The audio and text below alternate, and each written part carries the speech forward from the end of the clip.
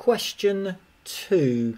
So the diagram shows a square and it's got a perimeter of 16. So just think about what that tells me.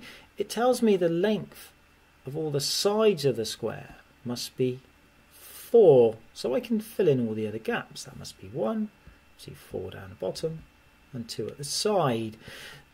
So now let's start thinking about areas, because the question is the proportion of the area that is shaded. Well, the whole square is 16 centimeters squared. So let's first of all, let's think about the unshaded part. So if I think about this triangle just here, half the base times the height, 4 times 2, half, so that's going to be 4.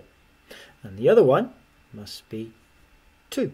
So to work out the shaded part, it's not the only way of doing this, but I think this is probably the easiest. So the shaded part will be 16 take away the non-shaded, which we've just worked out, 4 plus 2, which is 6. So the shaded part must equal 10.